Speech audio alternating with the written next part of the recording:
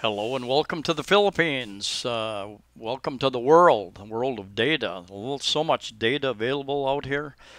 So many sites with interesting data information. One thing about data, you really need to ask the question: what is it telling us? What is it telling us? Not just numbers.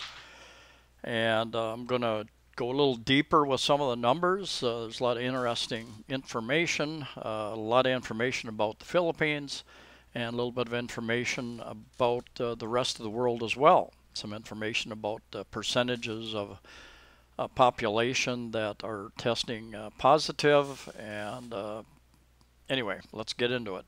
One thing very few people are talking about, and you really got to wonder why, is prevention. What can you do to stay healthy to prevent having this or other viruses? And just a ton of information out there about vitamin D. I pulled this screen grab from a site, Ivor Cummins, and he's done studies, written books. There's lots of data that the people who are deficient in vitamin D have much more severe cases of this, and you get it from the sun. Younger people get it much better from the sun. Lighter skinned people get it much better from the sun. The darker you are, the less efficient you are at turning sunlight into vitamin D. The older you are, the less efficient you are. If you get it from a pill, you can get it from fish oil. You can get it from other vitamin D3 pills. And one doctor, Dr. William Davis, has done a lot of work with this. He suggests you get it from an oil-based pill instead of a solid tablet. He says it's absorbed much better. Also eat mackerel, oily fish, mackerel, sardines, salmon. I walked by this place the other day walking to Ayala Mall in Cebu City and went in and inquired, and they said 1,200 for the test. You could check back in 3 to 4 hours to get the results. The big question is, what if you have a positive test? What happens? And they didn't know the answer. They had to go and ask some other people. And they would report that to the health department here in Cebu City, and then the health department would contact the barangay, decide whether to quarantine you at home or in some facility, I guess. This is a chart I will get into a little more in depth a little bit later, but interesting. It shows a positivity rate of 6.9% of those tested, which is pretty interesting. All right, first let's jump over to Worldometer. Worldometer, very interesting site. Not as pretty as a couple of sites like John Hopkins University site. Much more color to it, but I find this much easier to read. Gives an awful lot of information very quickly. Later we'll bounce over real quickly up here to the coronavirus updates, and you also have population up here that you can check on area of the world or a key into different countries. Anyway, we're at just below 8 million worldwide population, and look at that grow burst this year, and net population growth today and so far this year, an extra 39 million people in the world already this year. Deaths this year, 28 million and counting. 8 million by 2023, 9 billion by 2037, 10 billion by 2055. I've seen some information projecting 11 to 12 billion before it starts going back down again. Lots of interesting information down here. Food undernourished people in the world. Now this is going to go up substantially because of the current economic worldwide shutdown, and people who died of hunger today, this year, I project will go up substantially in the coming months because of the present economic situation. Deaths caused by water-related diseases, 407, almost getting close to 500,000 people so far this year, probably 500,000 people by the end of the year. Energy, information here. Diseases, very interesting. Communicable disease deaths this year, over 6 million. Will it hit 7 million? Seasonal flu deaths this year so far, 235,000 so far. I think it goes anywhere from 250,000 up to 600,000 a year, depending on how bad the flu rate is. Children, abortions, HIV/AIDS infected 41 million. I didn't know that. Deaths caused by AIDS this year. By the end of the year, probably about 1 million. Deaths caused by cancer this year already, almost 4 million. Malaria, close to 500,000, so it'll be over 500,000. All right, coronavirus cases and deaths, and to find out what's happening, 485, 160 divided by 9, 533,443. That equals 0.050%. So keep that in mind. That is the percentages for countries bounce around a little bit, but that's not too far off from an average for many countries. So let's scroll down here. Recovered, active cases, closed cases, chart there, which is interesting. Daily deaths are dropping. Good news is they've got some new inexpensive medicine to help decrease the deaths, apparently substantially. I've watched several medical interviews and discussions about dexamethasone, and it seems that people who are on the ventilators, people are in really bad shape. It reduces the by 1/3 reduces the deaths. Seems to help those on oxygen just a little bit, but not nearly as much. And to come across this information from several people commenting on another medical site, and here's the website up here, COVID-19criticalcare.com, the FLCCC working group, and got some interesting information down here, even including down here a link. Dexamethasone improves survival. Our experts recommend this one instead as superior. Read why here. If you're interested, check that site out. Lots of good information there. And if I was being admitted to the hospital, if I had this virus, some other deal, I would want to know a little bit about the, I don't know if you'd have any influence on the doctors, the hospitals, what type of program. Some of the hospitals, I think, from what I've read, will try to get you signed up for trials. You may be put on a new drug or a new vaccine trial or a placebo. If there was something like this that actually worked and was cheap, I might kind of try to influence that decision. Worth it checking it out. And if you click that link there, it takes you over to this page, and worth checking it out here. If I was a physician, would I appreciate my patients giving me advice on how I should treat their particular situation? Probably not. But anyway, it's in this day and age, the poor doctors, they've got all these people that are on the internet researching their cases. And yeah, it's good to be aware of your choices anyway. Especially ones like this that apparently are relatively inexpensive, and there was a lot of good comments about the procedures as well. You may be asked to sign up, see if you will sign up for a trial of some of the trial vaccines.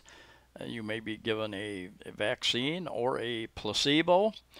Would you want to go through that? I've been a couple times between my jobs over the years. Many years ago, I've been involved in medical trials. Come in on a weekend, spend a couple days at a medical facility. One was for eye drops, and at the end of the deal, you make $1,000, $2,000.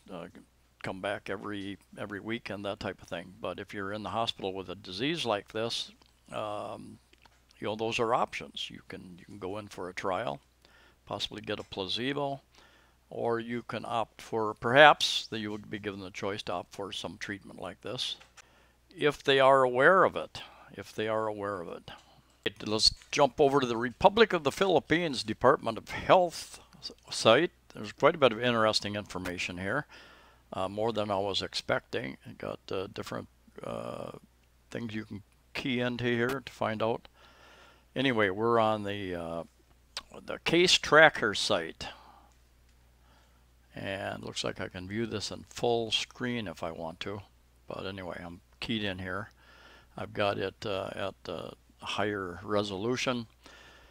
You can filter this information by region or by province, I guess. But anyway, if you take the deaths, 1,204, divide by the cases tested so far, and you get 0.037, substantially lower percentage-wise death rate than the world average. I'll tell you a story about one case I'm familiar with. A friend of my, relative of my girlfriend, here in a little bit. Anyway, let's go down here, and you can check in and get additional information. It looks like this is a 7-day moving average, and here's the graph. Looks like it's taking a pretty good, going in the right direction anyway. And a lot of the growth, of course, is that over the last 3 months, they started from almost zero ability to do testing up to adding and doing. There's some information here about how many tests they're doing now, how many are available. And here it has cases broken down by top regions, provinces. And Cebu City is in, the city itself is in a more strict lockdown right now because of the higher cases, and that a lot of that has to do with the testing so many more people, of course. And I'll talk a little more about that here as we get down in here. Samples tested, daily individuals tested. Interesting. So see, as you test more people, obviously you're going to get more positive. This is the positive cases, individuals.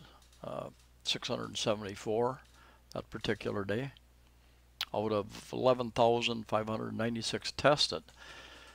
So we'll look at this. What is the positivity rate? Very interesting number.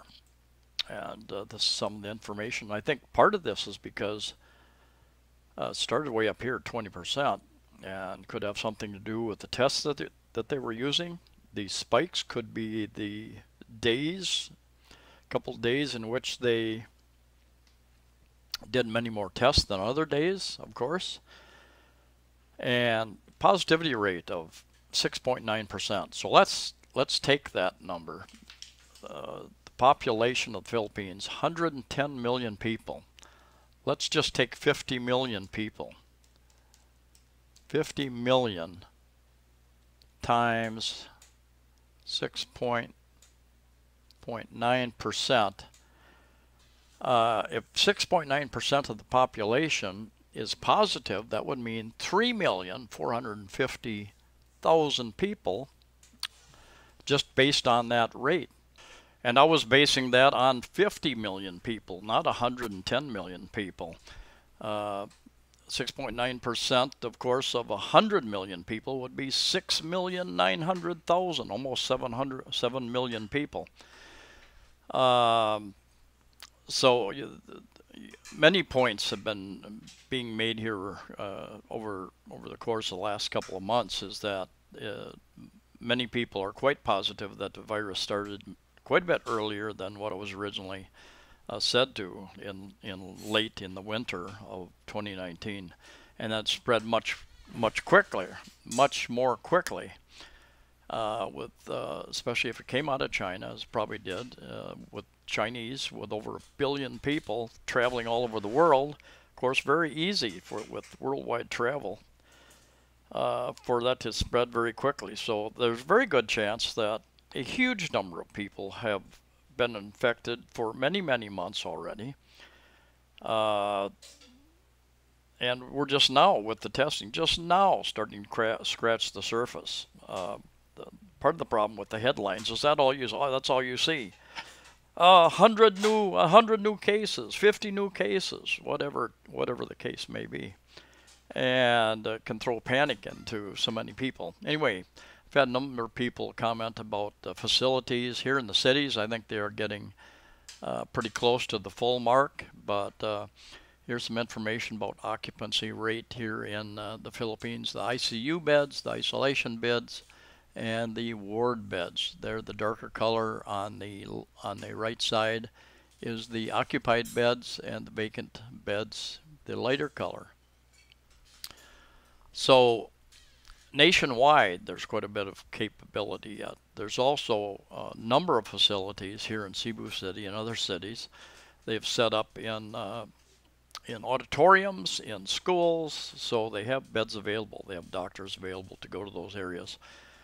The Philippines does not have an overabundance of doctors and nurses per patient. In fact, they've been lacking long before this virus came along. So they are stretched. They're doing heroic work, obviously. They're out there on the front lines, and certainly wish them health and all the best of luck. The best thing that we can do is stay out of the hospital, stay healthy.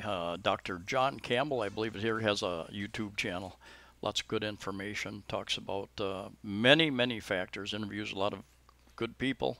Vitamin D is a very critical element. One study in Indonesia, almost 99% of patients with vitamin D deficiency below 20 per million died.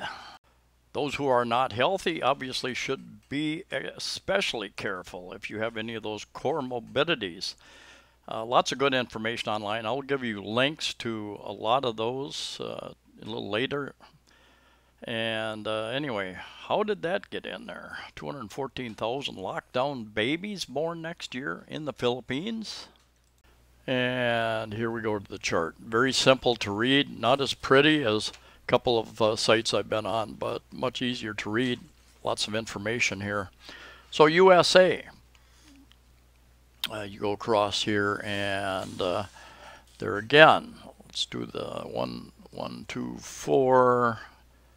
282 divided by 0.050.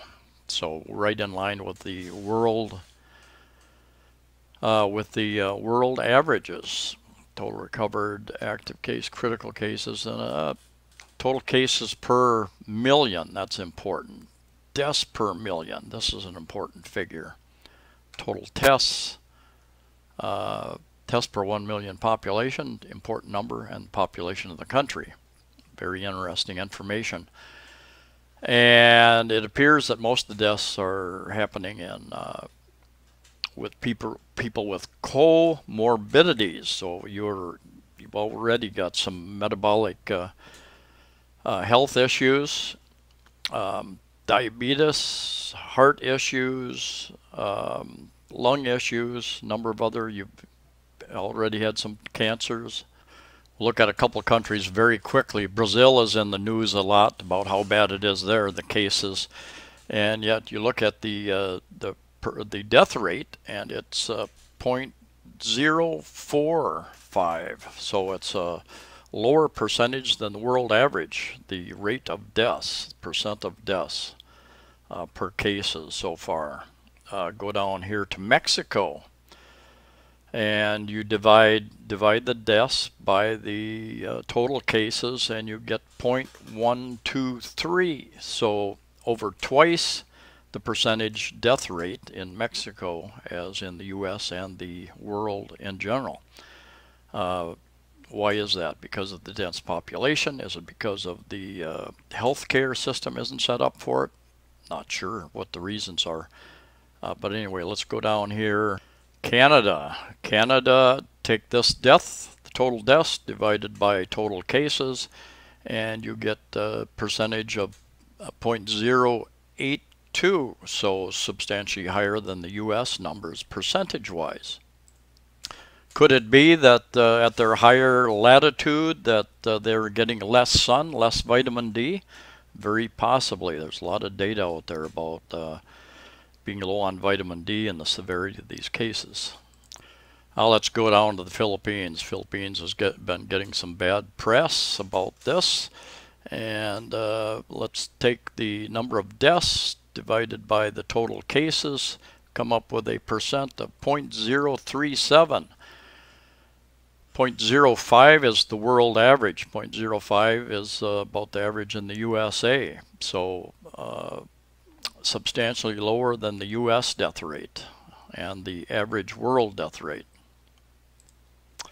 Yeah, a couple of interesting total tests given. The tests per 1 million population, very important. Just bounce down here to Switzerland, and you divide the deaths by the tests. They've given an awful lot of tests out, and they're at 0.06%, so higher than the world average as well. There again might be sun and vitamin D may be a factor there. Age can be a factor. Comorbidities can be a factor. Panama surprised me. 547 deaths, 28,000 cases, comes in at 0.019. So under 2% there. Sweden has been in the news a lot. Sweden at 5,209 deaths, and this, divide that, you get 0.08. So it's above the worldwide average of 0.05. And they did very little in the way of lockdowns. I think their schools remained open, and it is higher. A lot of debate about that situation. They have admitted that they have very large nursing homes, homes for the old people, the old sick people, and the deaths got out of hand big time. I think a lot of the deaths happened in just a couple of those huge nursing homes there in Sweden. Australia, 104 deaths, and out of 7,558 cases, and looks like they've been doing quite a few tests here, so that they come in very low death rate, 0.01, very low death rate there. They've going into their winter season. Most flus and viruses tend to spread in the winter time, so hopefully they will hold that and not start increasing. Thailand also comes in very low, 58 deaths, 3158 cases at 0.018, so very low, similar to Australia right now. New Zealand also 22 deaths, 1,519. Divide those and you get 0.014, so very low. Taiwan here, very low as well. 7 divided by 446 is 0.015. Vietnam does not list the deaths here. I think I've seen some numbers. And you know, the numbers are only as good as they are accurate, so that's important. And also how accurate the tests being used in those countries. Cambodia here doesn't list any deaths, and you wonder about that because they have a huge number of Chinese tourists there, and you would think that that some of those would have brought the virus in. Now for resources, there are a ton of them online, and I found some good ones. I'm just going to give you a few of them.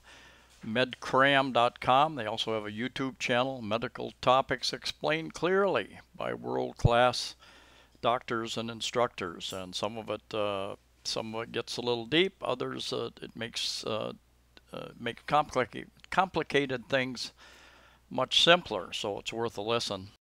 Dr. Bean Medical Lectures, there again, some of it can get a little deep, but a lot of it, he simplifies it so that you can understand it. Worth a listen. Ivor Cummins, one of my favorite, does a lot of interviews with some really interesting people discussing this virus and many other medical type issues. Ivor Cummins, the name down in the bottom, his website goes by Fat Emperor, I guess, but Ivor Cummins is the YouTube channel. Unheard. They've got a website, I think, .com, and a YouTube channel, Unheard. UNHERD, up in the upper right-hand corner there. Lots of good interviews and discussions on the medical issues as well as other issues. Very interesting channel, one of my absolute favorites. Dr. William Davis provides a lot of excellent medical advice, written many books. There are many others, and I had a much longer list of things to talk about, including masks, wearing masks, including vaccine, including several other issues concerning this topic. But 25 minutes, that's long enough. So thank you for watching. Stay safe, stay healthy, and I'll see you next time.